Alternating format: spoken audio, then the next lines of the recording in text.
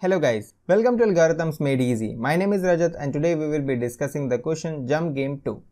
In this question, we are given an array of non-negative integers nums and we are initially positioned at the first index of the array.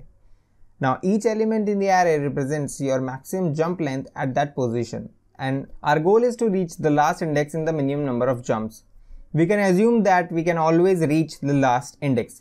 Now in the first example, we can see that we are given this array and we can jump from this position at index 0 to this index 1 and then directly from this index 1 to last index, and hence we are taking only 2 steps in order to reach the last index, so we return 2.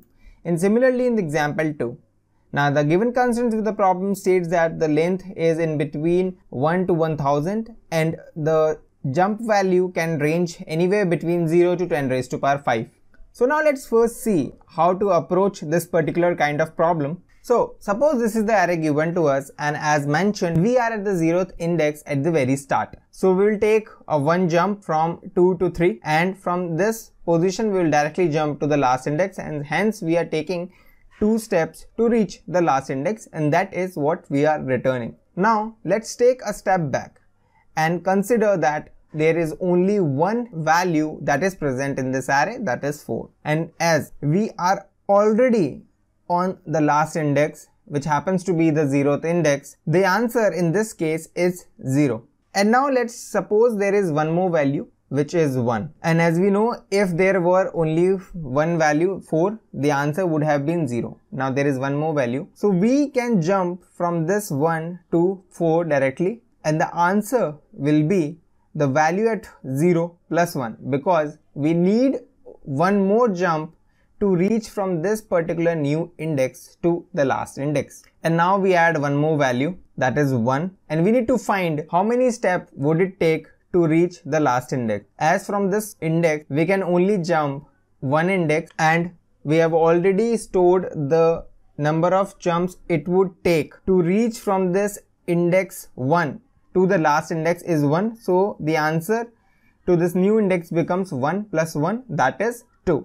And now we add one more value, 3. With this value 3, it will be more clear to you as to what we are doing. From this value 3, we can have jump of 1 index, jump of 2 index and jump of 3 indexes. As the value is 3, we can have maximum jump up to 3 indexes. As we compare the value of each of these 3 indexes which is in the array that we have created, we find out that the smallest of all is 0. So it would take only one jump from 3 to reach to the value 4 when we take a jump of 3 indexes. So the result of this 3 will be 0 plus 1, which is 1. And now when we add one more value 2, we do the same thing. There are 2 jumps possible, 1 and 2. The minimum of result of 3 and 1 is 1 and 2. So we take the 1 value, that is we can jump to 3, and then from this 3 we can reach the last index easily using the minimum number of jumps. So the result here becomes 2.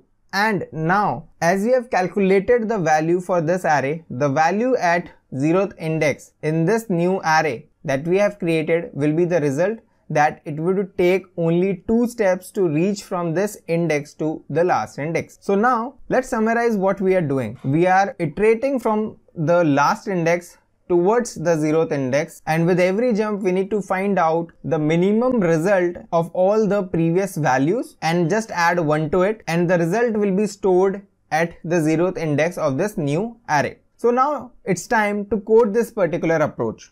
So as discussed, we needed a array. Now we know that the value at the last index will be always 0 as it is the index that we need to reach. So the value at dp of n-1 will be 0. The value in this dp array can range anywhere between 0 to the length of the number. So we will initially fill this array with the integer.max value. So now we need to start an iteration from the second last index till the 0th index. For each of the value present at index I, we need to find out the minimum of all the values in between the index and index plus the jump that we can take from this index I. So we'll first declare a minimum variable, and now we need to loop where jump can lie from I plus 1 till either it has reached the value n minus 1 or I plus the value present at this index I. We find out the minimum. Now we need to check if the minimum is not equals to integer maximum value, then we can put this value into the dp position at I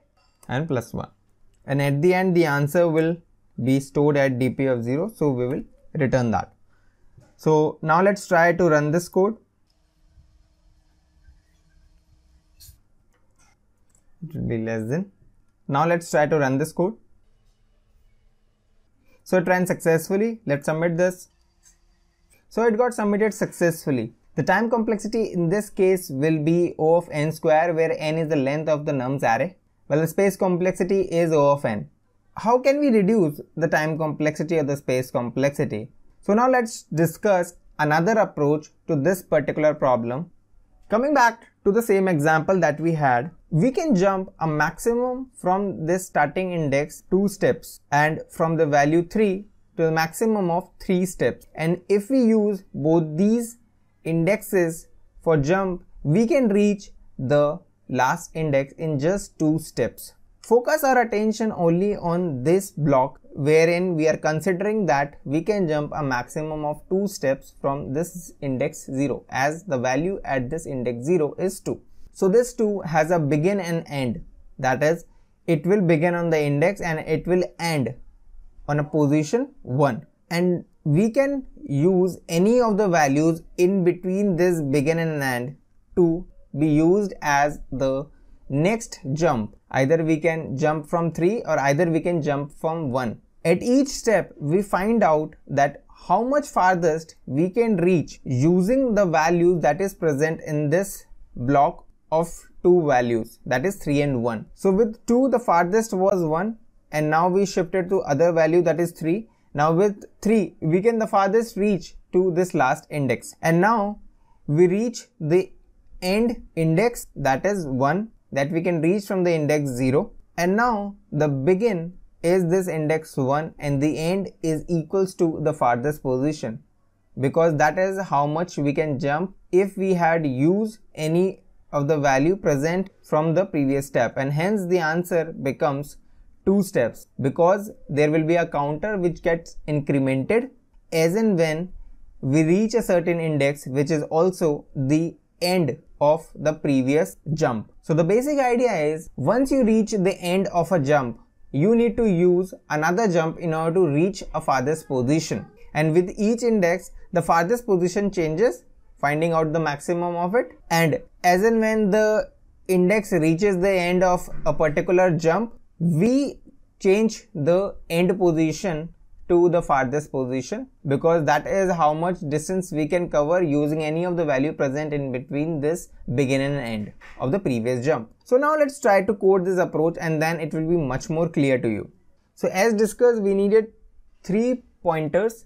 We need a begin pointer, an end pointer and the farthest pointer, and we will also need a jump index. We'll start our iteration from the 0th index till the second last index. Now every time we come across a index, we need to update the farthest value to the maximum of the farthest or current index plus the maximum jump that we can take from this index I. Now if we have reached an index which is the end of the previous jump, we need to update this end to the farthest value, and also we need to increment the jump variable, as we will need one more jump as we have reached the end of the previous jump, and at the end the answer will be the jump variable. Let's try to run this. So it ran successfully. Let's submit this. So it also got submitted successfully. The time complexity in this case is O of n, while the space complexity is O of 1. We've also made a video on jump game 3 and 4, so do check out those videos as well. That will be a great practice for you guys. Do let us know your thoughts in the comments below. Thanks for watching this video. See you in the next one.